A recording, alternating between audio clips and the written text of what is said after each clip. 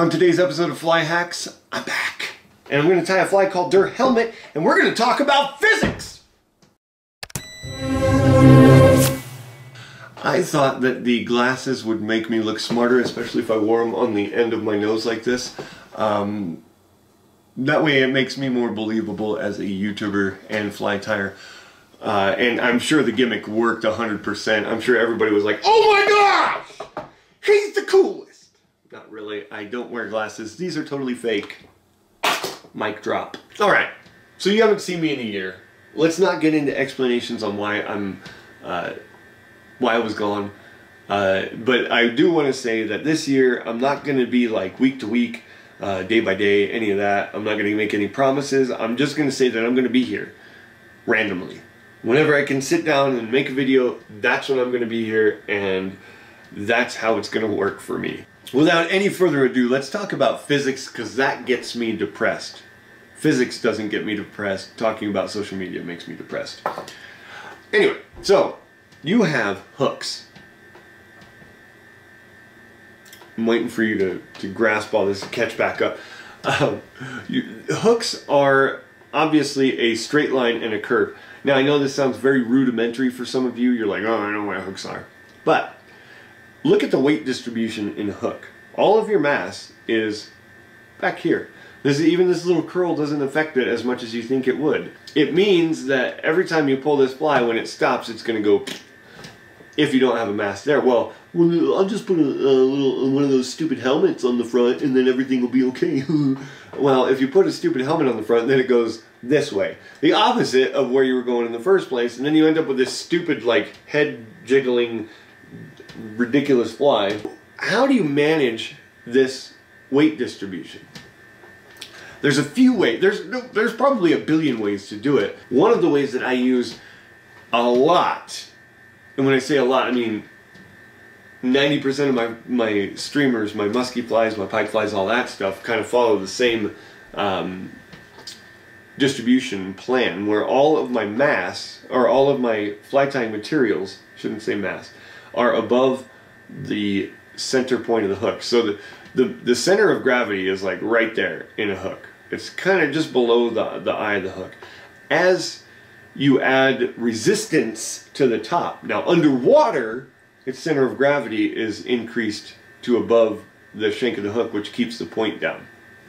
It's the same physics as a parachuter floating down from space.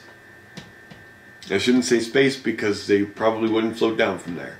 But you get my drift. Somebody jumping out of a plane in a parachute, all the mass is at the bottom, all the resistance is at the top. Bam. That's how that's how I manage most of my flies. And you'll see in a lot of my flies that most of the bulk of the fly is over this bend, and that keeps the fly from dropping every single time. It moves this into the center mass of the fly, so the fly just kind of folds in half a little bit, which is not natural either. The whole idea behind Der Helmut is to manage this in a completely different way. And by a completely different way, I mean buoyancy and mass. Two things. Buoyancy and mass. Buoyancy and mass. The reason I wanted to add mass to this entire equation is because I wanted a fly that was neutrally buoyant. Now, what does that mean? Neutral buoyancy, that means it doesn't sink or float, or it sinks really slow or floats really slow, either way. Neutral buoyancy is the key to this fly. Neutral buoyancy and mass. So if it's neutrally buoyant and has a lot of mass, whenever you stop the fly, it continues going in whatever direction that it was going when you stopped. So, is it the third law of motion?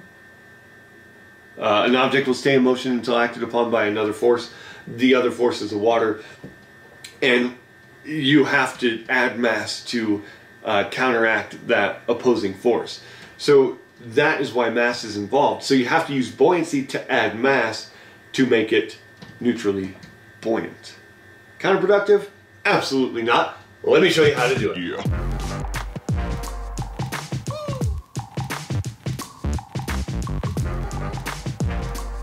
Der Helmut. You're going to start off with a Gamakatsu B10S. Am I paid by Gamakatsu?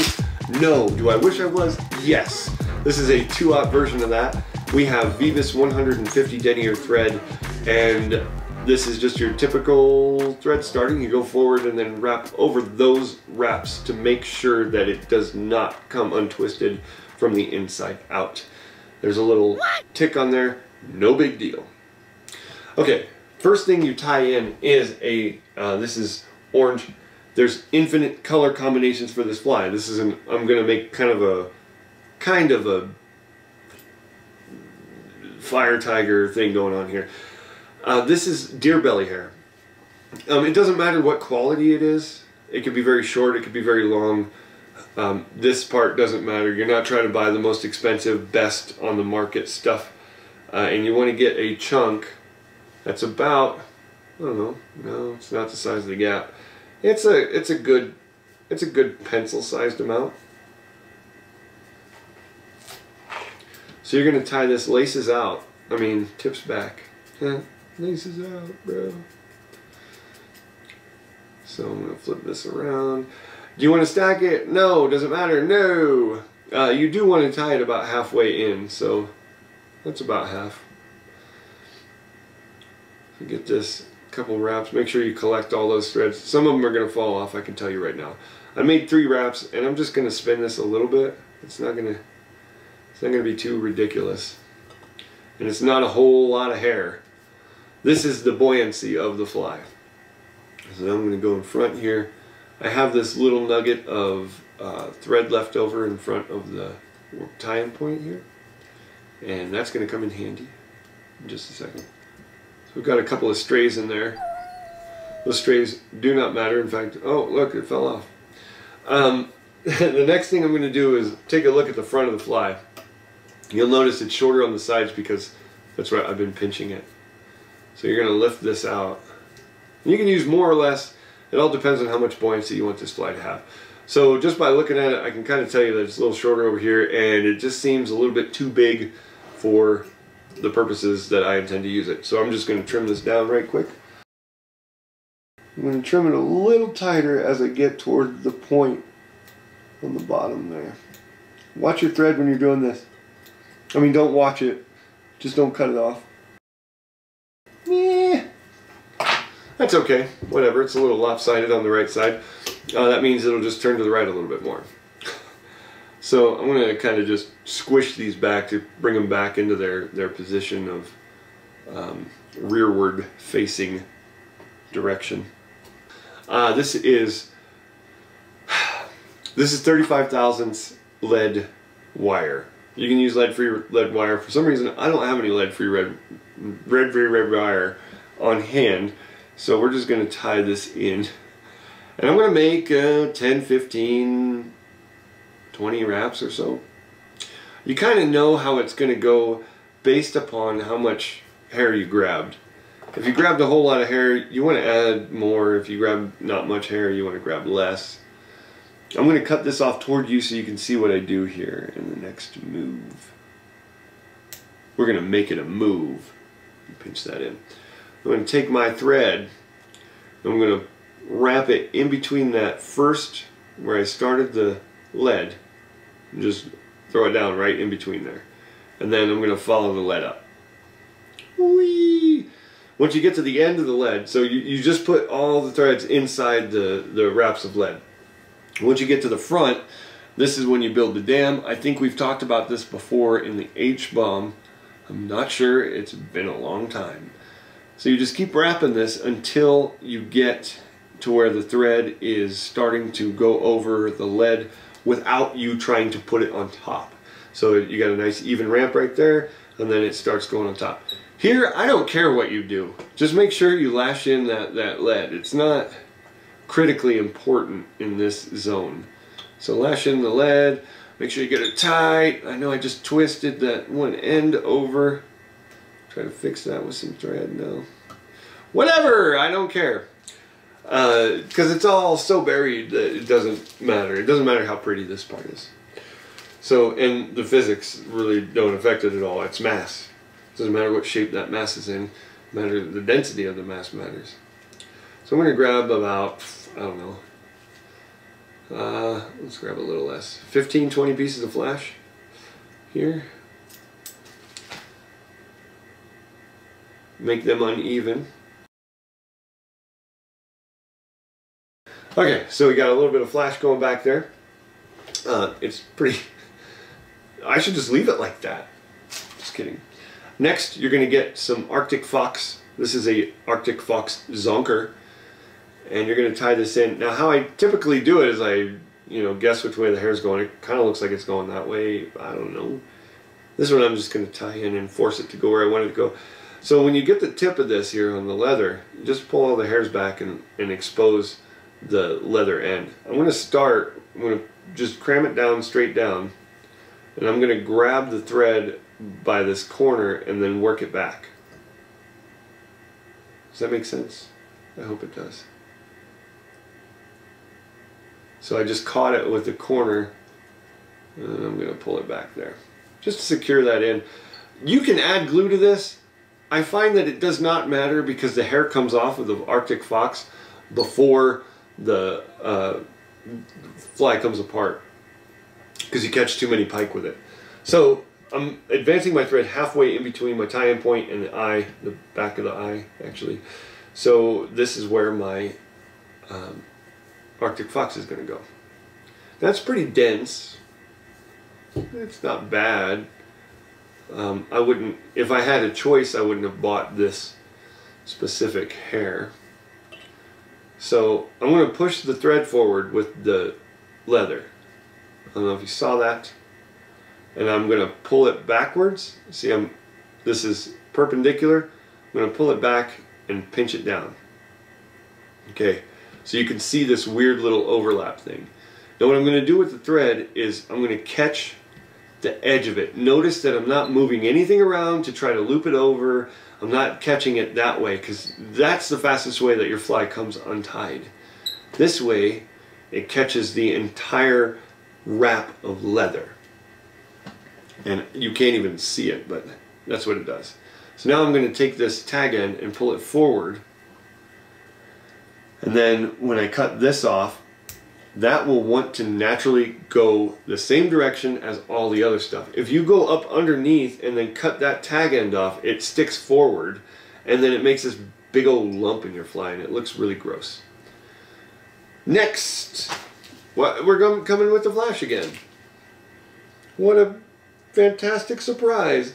I love flash.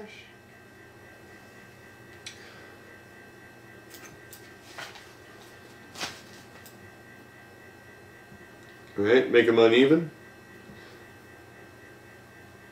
Make them just as long. You only want this fly to be a total of 6 inches. So measure from the front of the eye here to the back of the fly to get your total length of the fly. You don't want it to be 8 or 9 inches. It can go down to like 5, but you don't want it much shorter than that. You want it in the like 5 to 6 inch range because it doesn't do what you want it to do if it's any shorter or any longer. Then you got to play with the mass again. What is going on here? Why are you coming up underneath? Boy! I should beat you. You too! What's going on? Okay, there we go. Tie that in. Dun dun dun! I'm using a massive amount of thread it looks like, but I'm not. Next up is this stuff. It is called Ice Dub Shimmer Fringe. I am personally in love with this more than any other material on the planet Earth. This fly was the reason that, or this stuff was the reason that I tied this fly. Really light, really bright. It's just as long as bucktail, and it's a little bit, well, I should say a lot softer than bucktail. So what I'm going to do is I'm going to take you'll notice that it's glued on the top here. I'm just going to cut a slice in there. It's about 3/8 of an inch wide. Like, I don't know, 11 millimeters. And then it's all held together by that chunk on top. Then I'm going to drop this on top of the fly and use the glued together part and pinch it around the shank of the hook, and then kind of use my scissors and my fingers to distribute it a little better here. Makes a nice little back going on there. And then wrap that. And then cut off the glued part because you've got all the pieces securely in place. And we don't need this for this part of the flag. Come on, get off of there. And then just kind of secure these things in. It's ugly. Oh no, it's ugly. I can't tie this flag if it's not beautiful and Facebook and Instagram worthy. In here, by adding the mass in the center, you have then created a situation where you're making the diameter of the hook shank larger, which means that you can put more material on if you're wrapping it like this. If you're, what the heck is going on there? If you're wrapping it like this, you're literally putting more material on than you would if you were just wrapping around the hook. So this provides 1,000 benefits and no bad side effects. We're going to tie this in the same way we tied in the other one. Catch the corner, tie it in. Give me a little space here so I don't mash all the stuff I just tied in. So I'm going to make sure that I leave that. So you can see where my thread lays down right there. I've got a gap in between this and the flash so my hair doesn't mush my flash. No flash mushing. So now what else I've created with this big lump is this taper, this big long taper. Now when you tie the hair forward, it's going to want to point more forward. So you're actually adding bulk by rotating this hair forward. You crazy. I know. I know.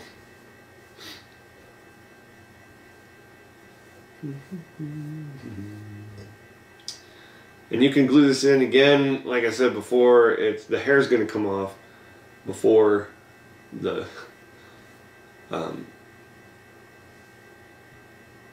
fly comes untied.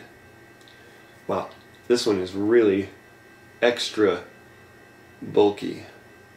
Get out of there. That's where I'm going to end up, right here. Man. And if anybody ever tells you not to lick your personal flies, the hair on your personal flies, tell them to go F themselves, because there are enzymes that break down materials in your spit, but as soon as you expose those to the air, they die. So as soon as this thing dries off, it's all that bacteria that breaks down food particles is dead. So whatever, I don't know what their argument is, but it's silly. Alright, so notice there is this giant steep ramp right there. We're going to cover that with 2 sections of this shimmer fringe. So again, I'm getting a piece that's about 3/8, 11 millimeters or whatever. And there's a shiny side and not so shiny side that's shorter. Use the big long shiny side and put it down. Down. Let me move this thread back some. Alright, then you're going to distribute that again. Making sure you're not like super twisted up in here. There's no major gaps. You're not trying to get on the bottom of the fly. The flash usually gets hooked up around the hook, the bend of the hook, and that always sucks. But you're going to take this front end and just flip it up. You're not cutting it off this time. And then we are going to do that one more time. I crowded the head a little bit, but that's okay.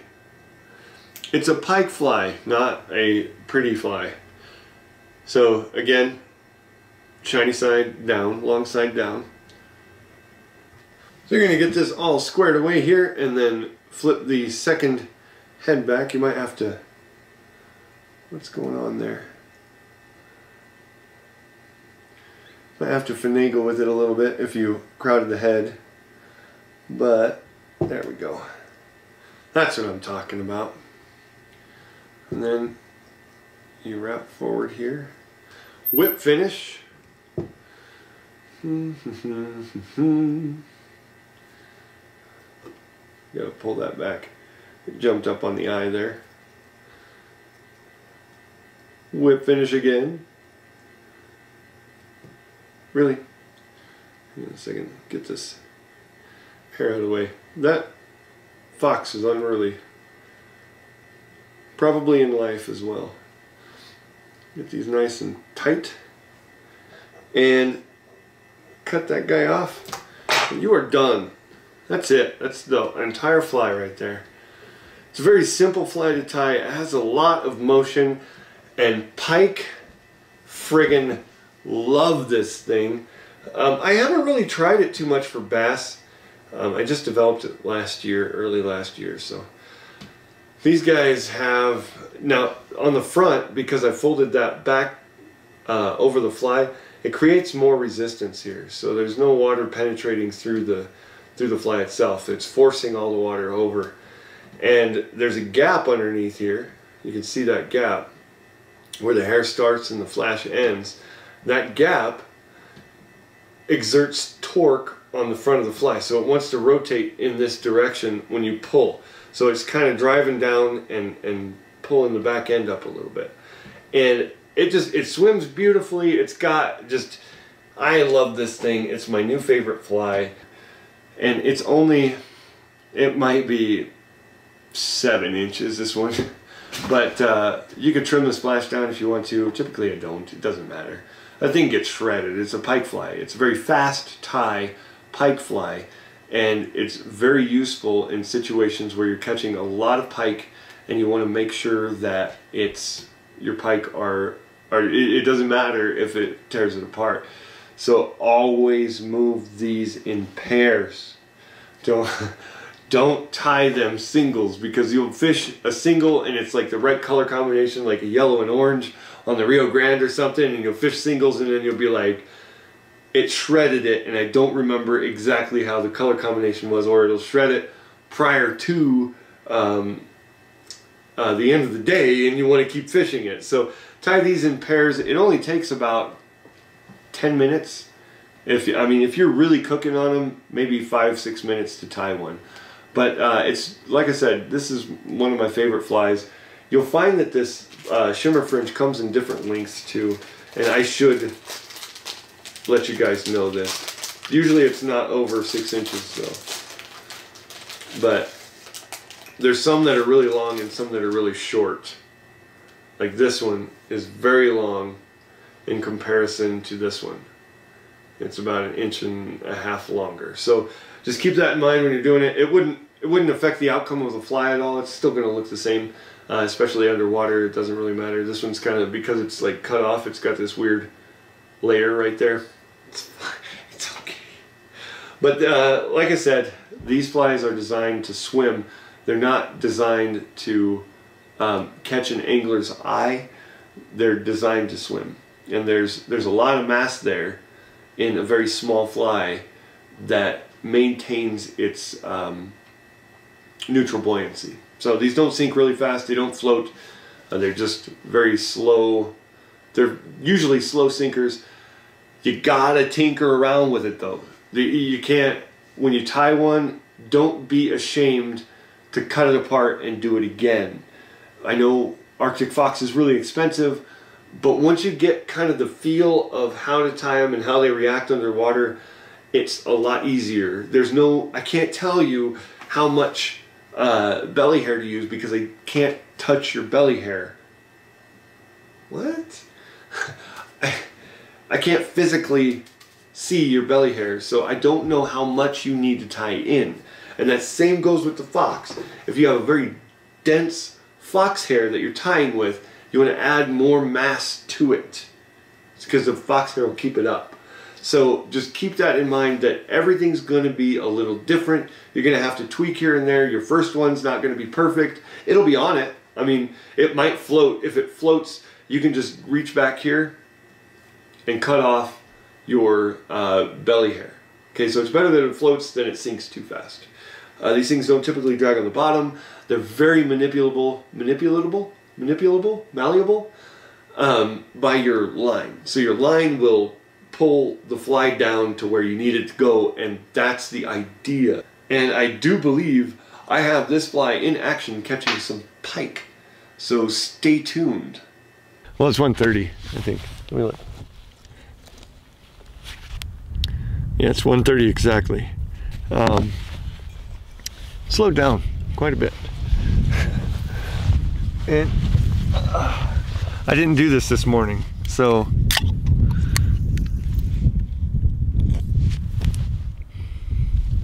yeah, it's hot.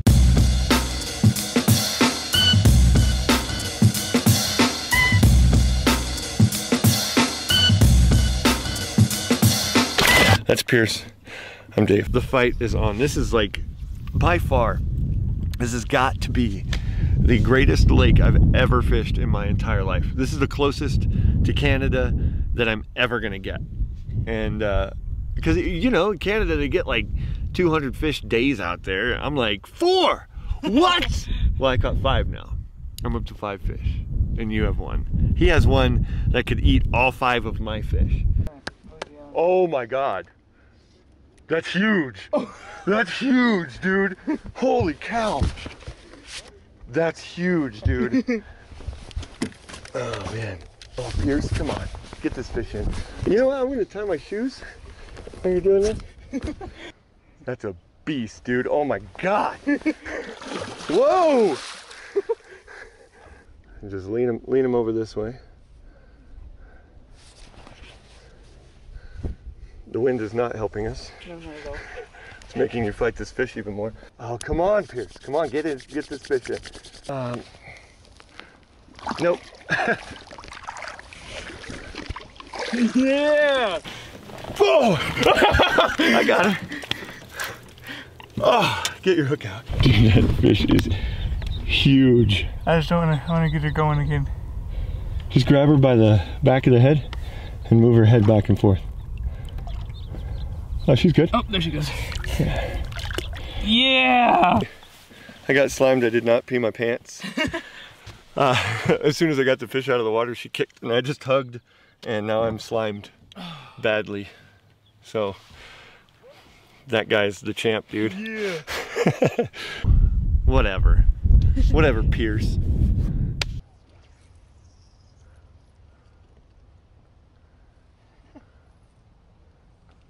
Such a big fish. Oh. Get up. I don't know how big that is. Dude, my heart is freaking pumping. Whoa. Get up. I'm trying to get her by the, whoa. She's like, I've got energy. You don't. Human. God. Oh, there it is. Oh my gosh. Choked that fly too. Girl. Oh, you beautiful fat. Oh yeah, that just made my day. I just smashed my Red Bull. Oh, God, Pierce, high freaking five. Oh, there we are. Little guy. Little guy. Woo! He's strong though. Ow, I just put my knee on a rock or something. Right now? Yeah. Way better. You might want to go forward a little bit too. Okay. Next week, next plan. Oh. That's what your fly looks like after you catch a little tiny fish. This fly is going to be trash. It is. Look at it. You got to tie another one like it. I'm going to tie a bunch of them, dude. 42? I can't believe I want to call this by 45. Yeah, your fish was way bigger than this one. Come on. Come on, girl.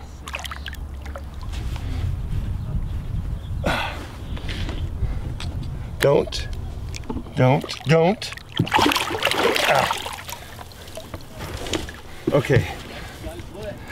Now I'm hoping that she doesn't kick. And what about me? You don't want to come. Oh! That's a hell of a fish, dude. I told you. Oh my gosh. Oh, okay. Pierce, can you just set that?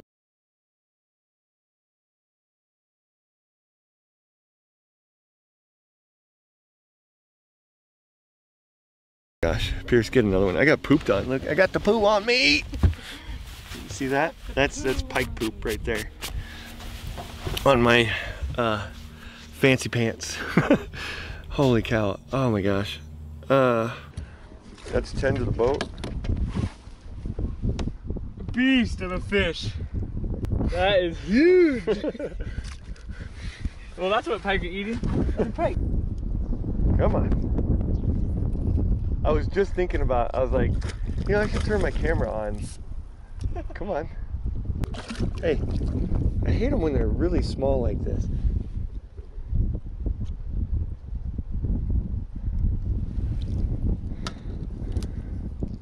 Oh, I just barely had him in the skin. Look at that. Barely. Look at that. Beast. Whoop. Oh, look at that. Uh-oh. Oh, good fish. Good fish. And I was filming that one. I don't know if that got it on film because you made me look at the dust. There's a dust devil. Oh, Oh, you're right. come on, get up here. Good fish. It's okay, I'll give you a sausage. I'll give you a sausage. Dude, just barely moving, and I'm like horsing this thing.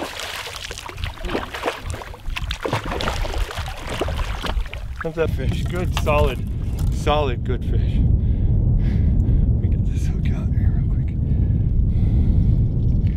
Need some help?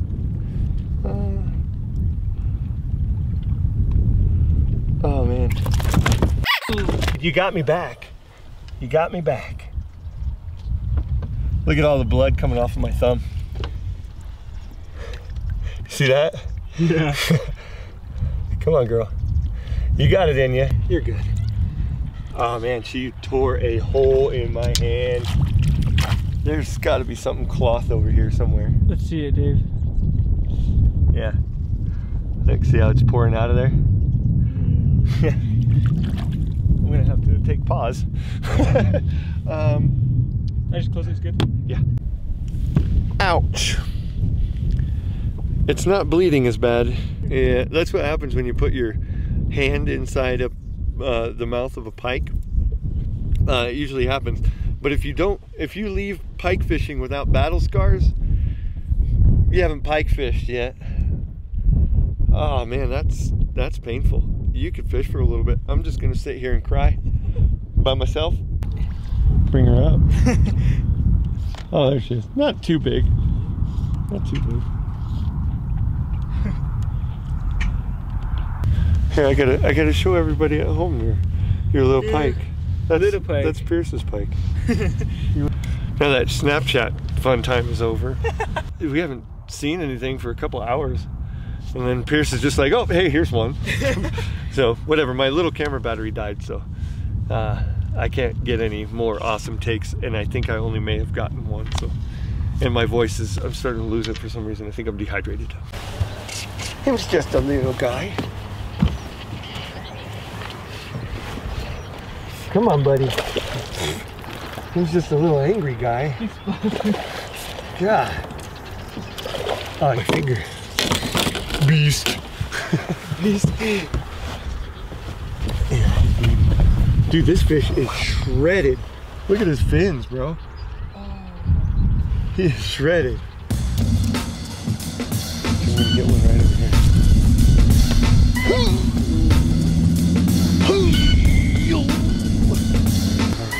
We're gonna put over that entrance.